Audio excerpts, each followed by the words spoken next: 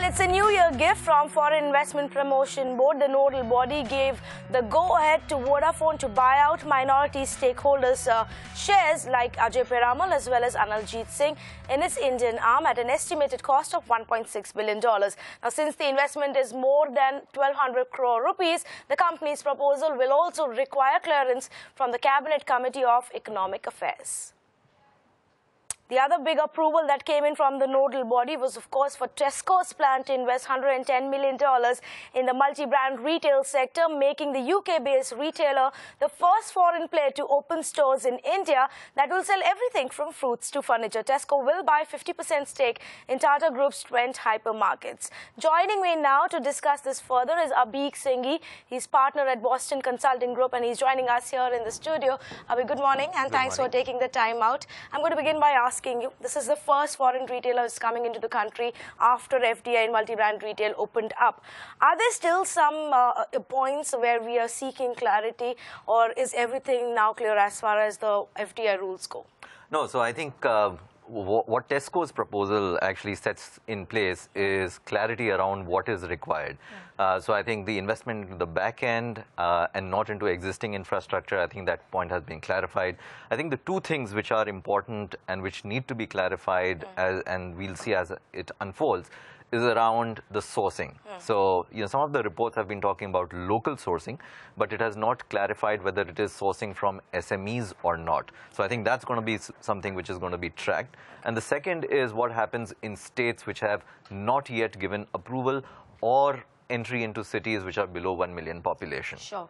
So those are the two things which are to watch out for, but otherwise it's a small step forward. How about the fact that while there was clarification on the back end and the investment there, are we clear now whether when it comes to acquiring stores or setting up new stores, what is the investment requirement there for a foreign retailer?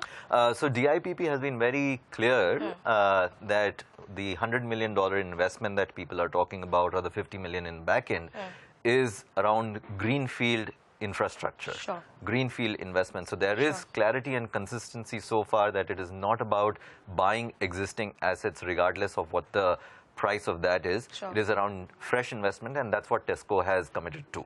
Okay, all right. Does that leave any scope for confusion for the other retailers? Abheek, what's stopping a Walmart now from going ahead and figuring out its plans? What's stopping Carrefour? They have been in conversation for, what, 3 years now? Yeah. What is the difference here? So, I think there are two broad reasons why we are not seeing action. One which is specific to the Indian context, the other which is not. So I think what Walmart, Carrefour and the others are waiting for was who takes the first step and how does that pan out. So I think they are going to see how the Tesco experiment pans out for the next 3 months, 6 months. And then we are going to see not only from these two, but from others, major steps into the Indian market. That's number one. The second, and which is, regardless of what happens in India, is many foreign retailers have not been too successful outside their domestic markets. And I think right now, whether it's Walmart or Carrefour, they are in the process of consolidating what their international operations are. And I think that's what is holding them back to commit in a big way to India. If you look at experiences of many players in China, we are seeing the same thing happening. So one of the things which is interesting is we may actually see movements from the East, which is, Japan or Korea, rather than movements from the West. So, that's something which would be an interesting thing to see how it pans out. So that's one trend to watch out for, more Japanese and Korean retailers coming into the country. But what about the fact that is there enough out there in terms of local players and their business setup that's attractive enough for foreign retailers right now? Walmart stepped away from Bharti.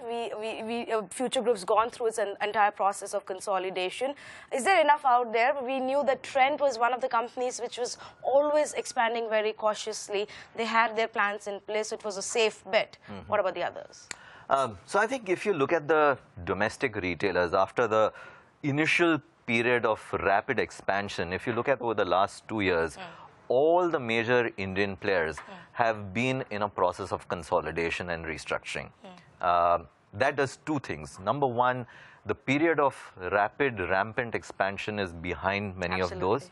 The second thing is actually for the first time over the last 10 years, we actually see evidence of food and grocery retailers making money in pockets. Okay. And that's a very, very interesting signal, because it shows that people can actually make money if the business is run right. Absolutely, because till now, these segments were only used to get the footfalls, and then you would turn to other higher margin segments. Absolutely. So I think it's very interesting. You find people who are at high sales per square feet, who are actually making attractive margins, who are making store level and sometimes even format level profits. So that's something which we've never seen in the last 5-10 years.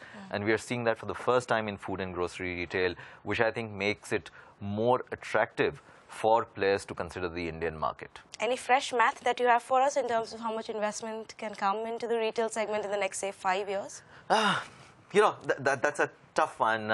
My sense is if the Tesco experiment will actually bear good results, we could see over the next 3 to 5 years anywhere between $1.5 to $3 billion coming in fresh investment. So this, I'm not talking about buyouts. Sure. All right. So this is fresh investment.